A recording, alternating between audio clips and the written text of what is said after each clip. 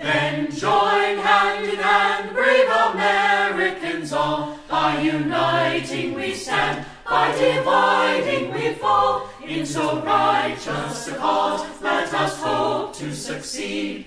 For heaven approves of each generous deed. In freedom we're born, and in freedom we'll live. Our purse stands already.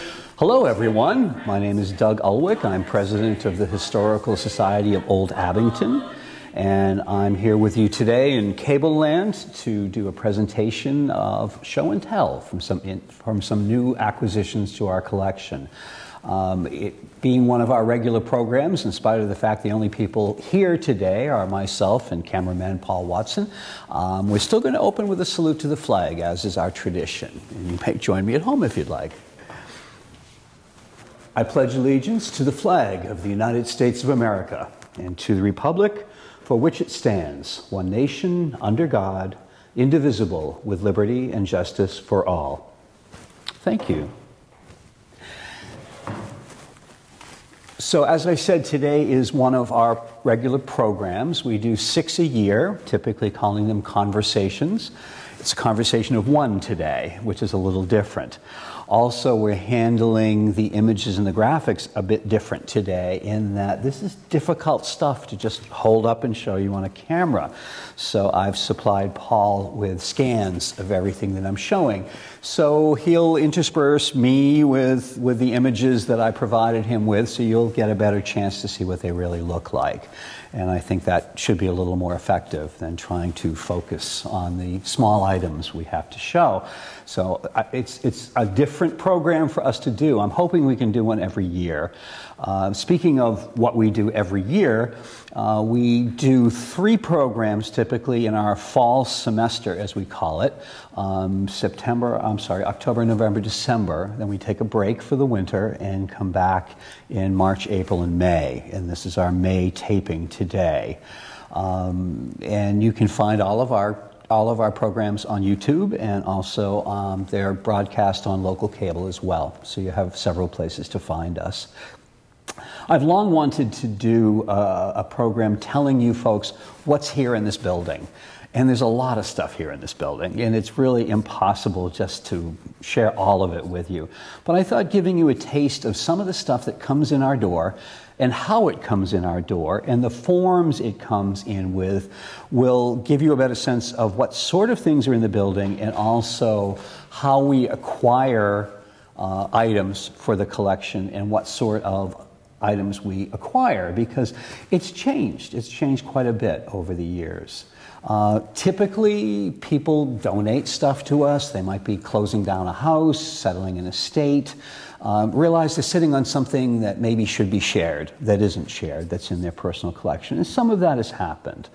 But I'd like to start actually with something that didn't quite happen that way. Someone who used to live in Rockland had moved to New Hampshire and had been a collector of some local memorabilia. And I ended up getting an email one day saying, hey, we've got these pieces. Would you like to buy them? Well, no. First of all, I didn't need them, but I thought they'd be valuable additions to the Historical Society collection. We also don't have an acquisition budget. We're not rich. So I decided to go to the media and see what I could do, and went to the Abington Facebook page and posted pictures of the items and said, hey, would anyone like to sponsor the purchase of this as a donation to the Historical Society of Old Abington? And I think it was 10 minutes, and I had 2 offers come in. And the first one that came in, I took and thanked very much, but it had me kind of scratching my very bald head, because the offer came in from Chicago. I thought, okay, there's a story there somewhere. And I reached out to the donor and said, I hate to look a gift horse in the mouth, but why are you paying for this from Chicago? Well, let me talk about what the pieces were first, because then it becomes a little more apparent. They were 2 pieces of commemorative china that were made for the old town of Abington's bicentennial in 1912. and they were put out by local merchants, and they are actually physically here to my left. This is a piece of, I believe we call it transferware, and it's I'm sorry, it looks gaudy to me. Maybe that was the style in 1912, but these are in green and pink and blue. But this is an image taken from the arch at Island Grove back across the bridge. And it always seems silly to me, because why weren't they photographing the arch? Well, when they were making the china, the bridge was done and the arch wasn't. So that's all they had to photograph. And that's what they photographed and put it on the china. And then the other piece is what we would call the Legion building, and it's on a creamer, a pitcher, small pitcher. It was built as a high school, one of our first dedicated high school buildings in town, and I believe that's what it's so labeled. You can still recognize the building from the image. But anyway, so again, now why Chicago? And the gentleman got back to me and said, and by the way, it's Miguel Calderon. And Miguel got back to me and said, I grew up in Abington. I came to Chicago for school and I stayed. But my mother would take us to the bridge at Island Grove as part of our out and about town to watch people fish, to hang out at Island Grove. So I want to donate them in her memory. Sweet story, it really was. So that's how we acquired them. They were delivered to me directly from New Hampshire, and I handed over a check, and they are now part of our collection. So I love it when things happen like that. It's not unusual, particularly in this day and age, to have stuff come from us to long distance, but the New Hampshire, Chicago, Abington connection, that was a first. That really was. So that was those pieces that I wanted to share with you today. The next topic I want to talk about is, again, a little unusual, in that the piece that we're discussing, we don't own. It hasn't been given to us. I think someday it will be. I really do. The piece is a highboy, a piece of furniture, a dresser you might call it, that belonged to the first minister in Abington, Sam Brown. And he started before the town was formed. We needed to have a minister before we could have a town. It was just the rules and regs back then when we were still a British subject. Anyway, but Sam Brown was from Newbury, Mass, and was educated at Harvard. They said back in the day at Cambridge, but it meant Harvard. And he came to town as our first minister. Well, he had furniture, no surprise. He also had a journal that is rather famous. It is currently in the collection of the Congregational Library in Boston. For years, it was at the First Congregational Church where he served, and later United Church of Christ. It was here, actually, in the Dyer and the Historical Society collection. We didn't own it. It was on loan. Our insurance people were nervous. We returned it. But we transcribed it, too. But the Congregational Library of Boston was very interested in it. Again, maybe separate story. There are 4, I think, known chairs of his. One is at United Church of Christ. One is here that came to us because the library in Boston had it and said, this isn't really our mission to collect furniture. You want it? And we said, sure. It's an ugly chair. I'm sorry, it really is, but it was Sam Brown's, and we now have it in our collection. Strangely, there's another one in a museum in New York. I don't think it's MoMA, I forget which one. But if you go online, you can find Sam Brown's chair in New York. But this piece is Sam Brown's highboy. And it has been passed down through the families forever. And I've known about it for some time, and I know who has it, and there was talk about giving it to us, and that hasn't happened. And I asked about it again recently, not to be pushy, just what's going on. And it was clear it wasn't coming to us quickly, but I turned to the owner and said, let's handle this differently. Do me a favor. Take some pictures of it. That way, although we don't have it in our collection, we have a record of it in our collection, we have photographs of it in our collection, and we know where it is. So it was kind of a treasure trove. Not only did she take pictures of it, and Paul will be able to put the pictures in the sequence here, but there's a head-on picture of the 2 pieces, the upper and the lower, which they're two separate pieces of furniture, actually, the high boy and the low boy combined. Anyway, and then there's like a hidden drawer at the top, and the next image shows that ajar a little bit. It's just kind of built into the moldings of the top of it. I guess you could keep valuables and secrets there, and supposedly no one would know where they were. Being a piece that's from the early 1700s, there's some damage. And the third image we have shows a crack along the bottom of one of the drawers. No big deal. So all of that was fine and wonderful, and we should get dimensions, I suppose, and a little more about the piece. But what I didn't expect is that they also supplied me with a photograph of a couple of pages of a notebook where the current owner's mother had written the story of it, and I've transcribed it and added a little more background to it, but I'm just going to quickly read it. The family highboy. The legend of this treasure was told to me many times over the years by my grandmother, Carrie C. Nash Richmond. It belonged to the first minister of our church in Abington, and I added parenthetically the note, the first Congregational Church in Abington, later the United Church of Christ in Abington.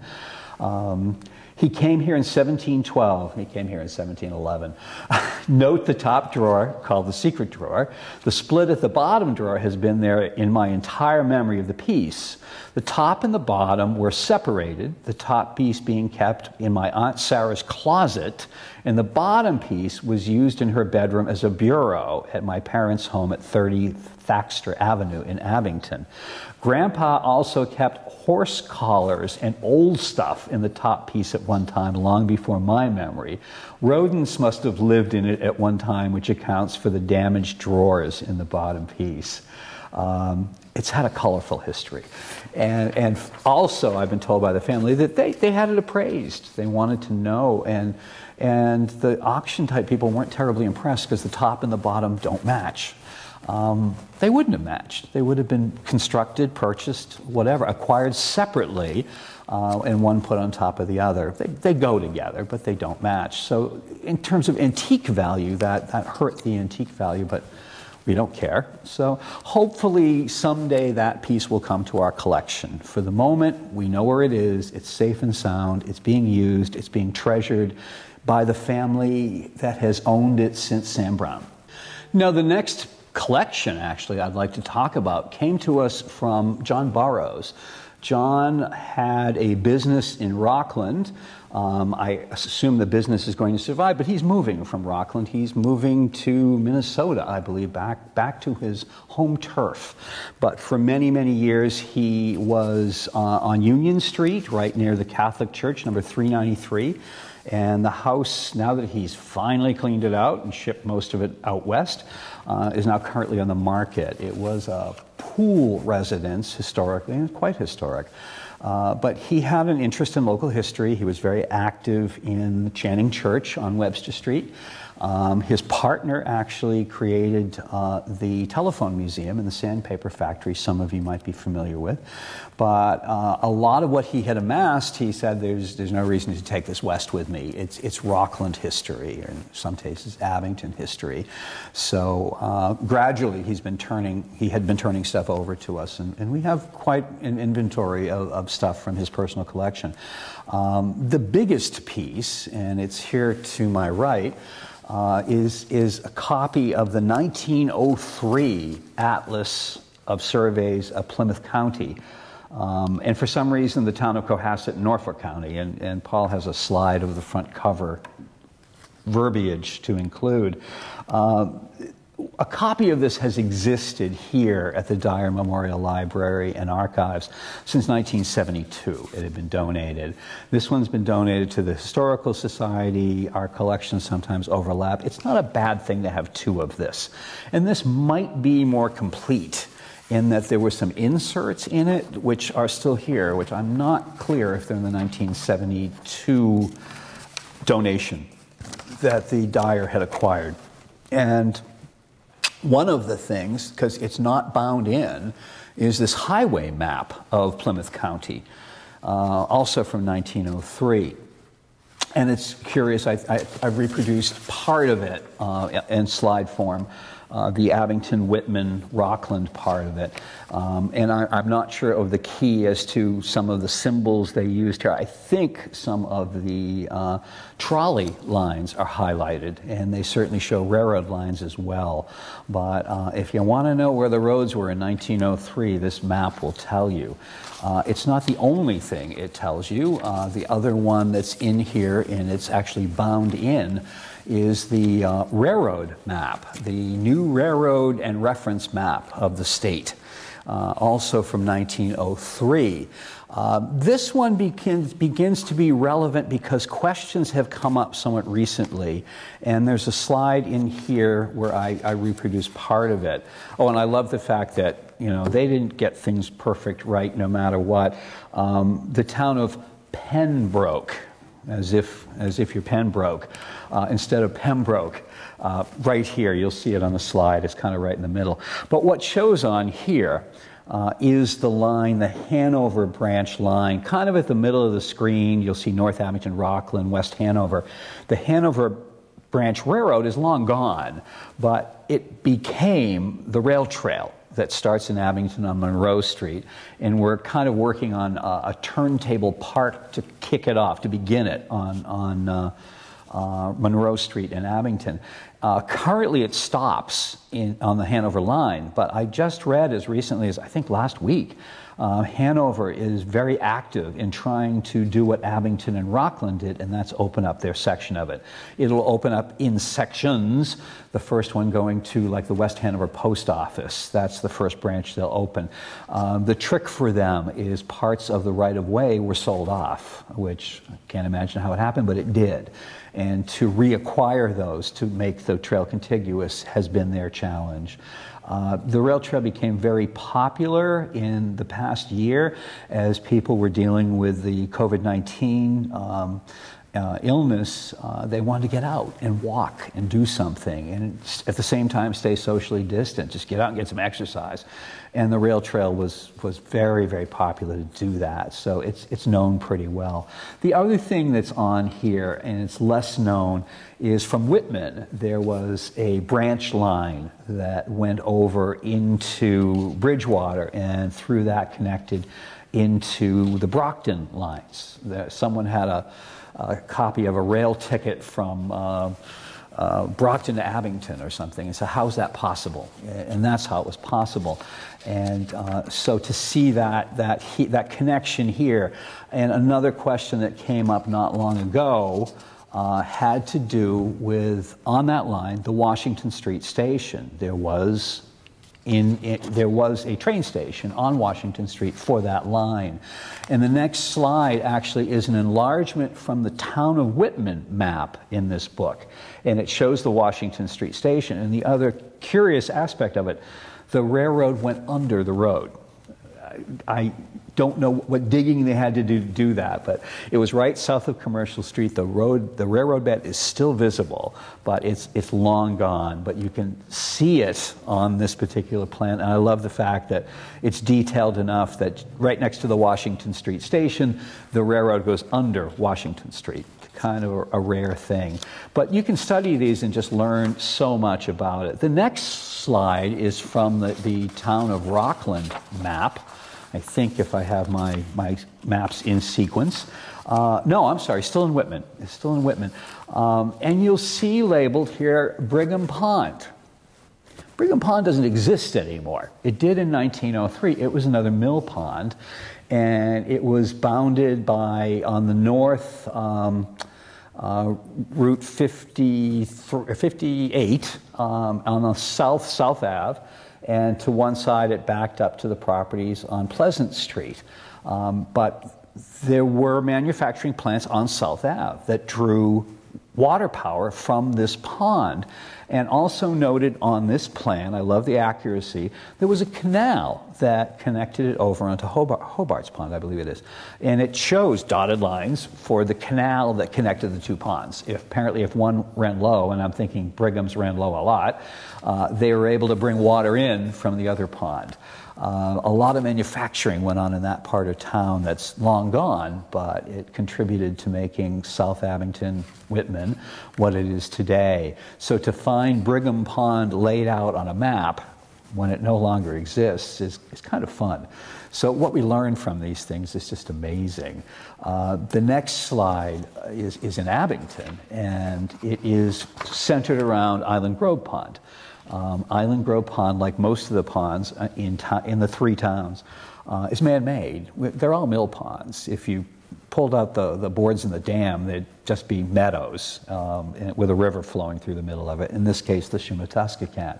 But what I like about this one is in 1903, in fact up until 1967-ish, the sandy bottom swimming hole at Island Grove did not exist. It was just a cove. And as a result, there's the section that has the old stone bandstand on it and the abolitionist stone appeared from the dam on Center Ave to be an island, which is how Island Grove got its name. It was a grove of trees on an island, or so it appeared. It was actually a peninsula. But we see that on here. We see the railroad line. What I learned from this one from the first time, I hadn't looked at it, I knew there was a trolley line going down Park Ave, but it actually changed sides of the road right at the entrance to Island Grove. It went from the west side of Park Ave to the east side of Park Ave. And it shows in Island Grove Park the old burial grounds. Island Grove was in part a cemetery. And the fun story that goes along with it is they moved the headstones to Mount Vernon, but that's all they moved. So, hauntings, anyone? I've never heard the story, but I often wonder. And the next slide, as I was going through the book, I thought, boy, they slighted Rockland's, because it's kind of an alphabetical order, and Rockland's a little tiny map. Rockland's 3 maps, but nonetheless, this was just, I don't know, put in there as a placeholder and showing the whole town all in one page. You don't learn much from it, but it's kind of a key to everything else that's going on. And the next slide having to do with it is from one of the Rockland maps. And I present it for a very specific reason, because it ties into something else that John Burroughs gave us. And it is, we see running horizontal on the page, the Hanover Branch Railroad. So that was something that you know, we saw otherwise on the map of the railroad lines. But prominently featured in the middle of this image is the Washington Reed estate. And you can see dotted lines for a big driveway, and it's right off of Union Street. Location-wise, well, you see Goddard Ave there. Goddard Ave is the entrance from Union Street down to the school, down to the high school. And this location was about where Rockland Town Hall is. And it was a big estate, and it was heavily photographed back in the day, which takes me to my next, see, this is a clever segue here, I hope you appreciate it. This takes me into the fact that Mr. Burroughs also gave us postcards. And there are 3 that I'm featuring that all have to do with the J.W. Spence estate. That was the later owner, although in 1903 it was called the Washington Reed estate. Reed sold it to Spence, another shoe manufacturer.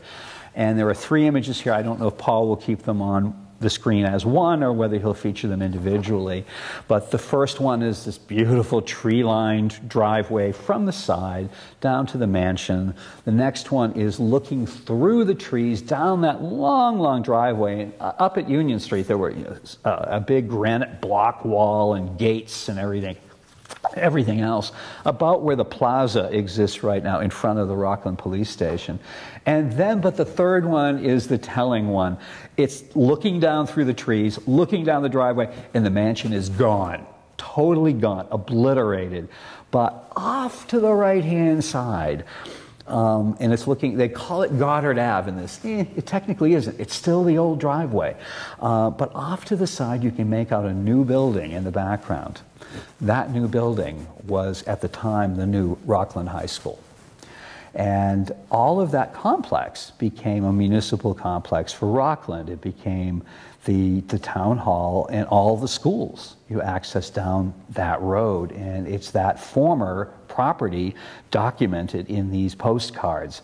The next postcard I did is kind of a singleton here, is that school that you see off to the side, labeled Rockland High School, Rockland, Mass. This building no longer exists. They tore it down in order to do the most recent school expansions at Rockland High School. And this building was designed by, was it J.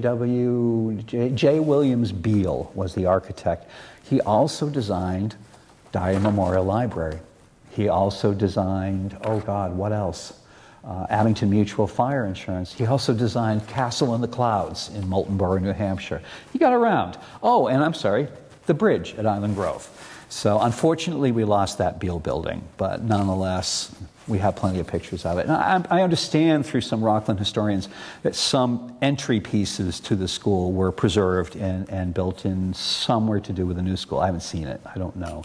And the last images that were in the postcard collection from John Burroughs were actually pictures of their house from it says 1940 on these black and white photographs, but they were postcard size.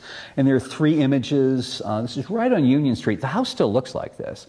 It's not terribly hard to recognize. The Union Street side is the first one. Then we come around the corner to the Exchange Street side. And the third one is kind of fun because the house used to have a barn.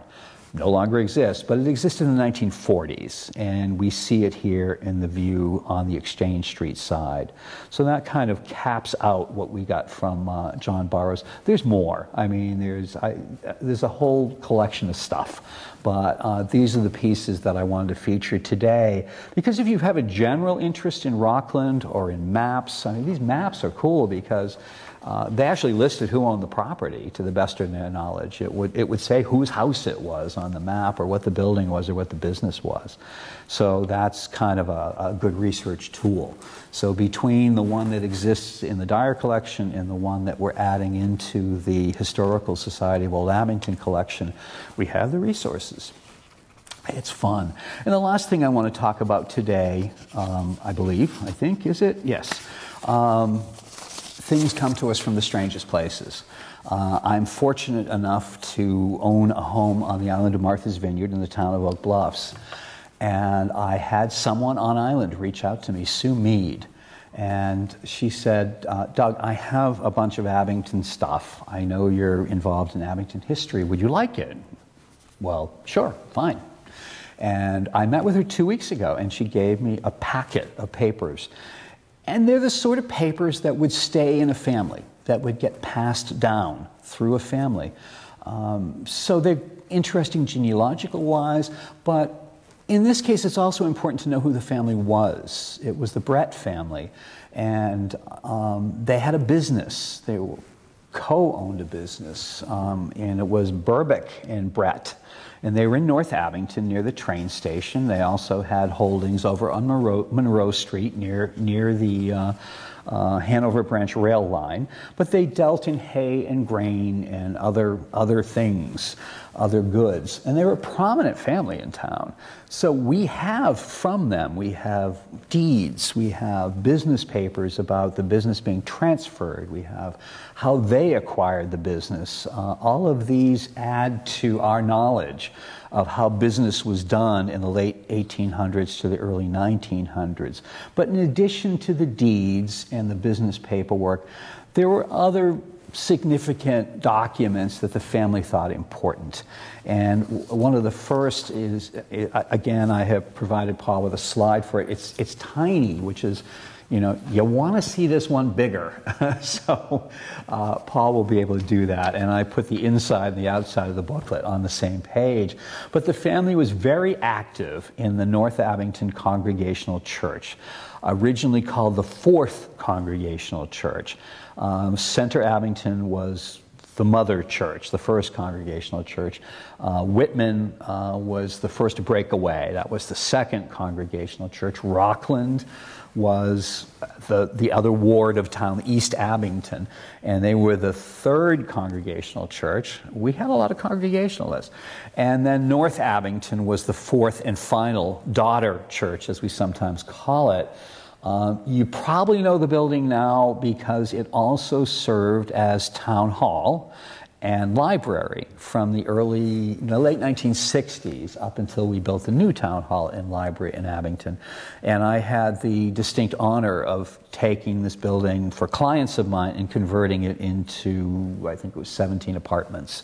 And so the building still stands. But the Brett family, as we can tell from this document, was very prominent in the church. They list the committees on the inside, and when you look at the Pulpit Supply Committee, the first name is Mr. W.C. Brett. Okay, the Brett family. Missionary Committee, Mrs. W.C. Brett. Lookout Committee, I have no idea what that is, but Mr. W.C. Brett was on it. And Visitation of the Sick Committee, both Mr. and Mrs. Brett were on it. So they were clearly very active in the church. But the back part gives the financial statement from 1911 to 1912. And as I said, like the list of all the officers, the minister at the time. It's a quick little information packet that you might be available to you as you came in the church as a visitor, as a new member, knowing who was who.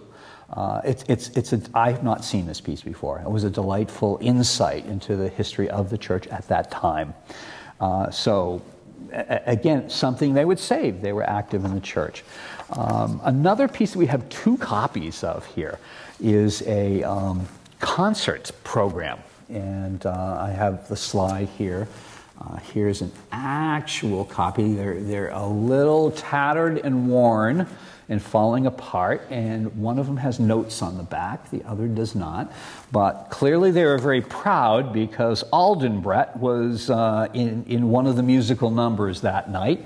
This was June 20th of 1898 at 8 o'clock in the evening at the Congregational Church in North Abington.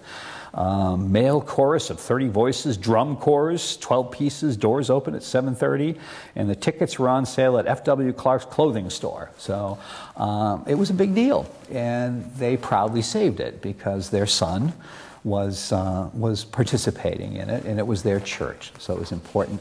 Now, Sue, who gave this to me, Mr. Brett, as in Burbeck and Brett, was her great-great-grandfather, and she and her sister are still around, and I've known Sue on island for years, so she reached out, and this is what happens. And we naturally encourage that. If you have something of historic significance in Abington, we want to know about it.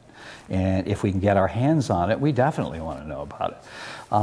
The last piece I want to end with today, I have a little postscript here to talk about donations and everything in general, but included in the Brett package was a tax bill from 1890. The Abington tax rate, hold on to your hats, folks, in 1890 was $19.40 per thousand. Today's tax rate is $16.48 per thousand. So they paid a lot more per thousand than we do for all of those who are griping about your taxes.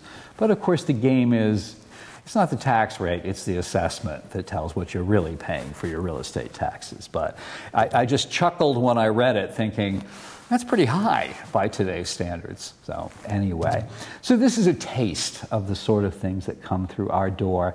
What's changed is the internet has changed. It gives us access to faraway places, to items that would be beyond our reach. The way we acquire pieces, the way we pay for pieces, again, we don't have an acquisition budget. But if something is important enough and we want it and it's been offered to us and money is involved, we will reach out. We will reach out and look for sponsors and say, hey, you know?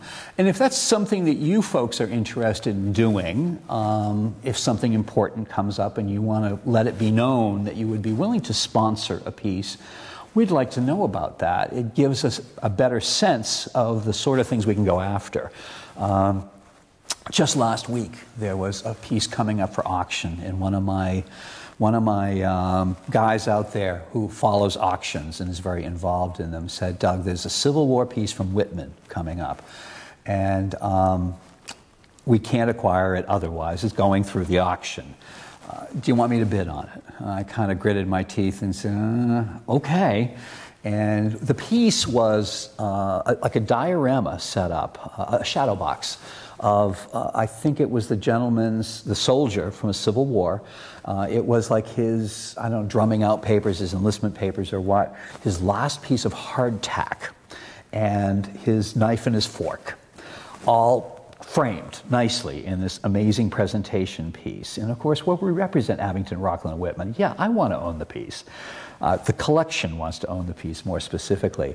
So he called me, actually texted me that night and said, well, we didn't get it.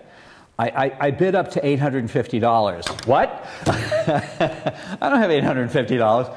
Anyway, we probably made it more expensive for the guy who won it, but I think it went for $900. That's way beyond our budget and way beyond what we'd expect to spend.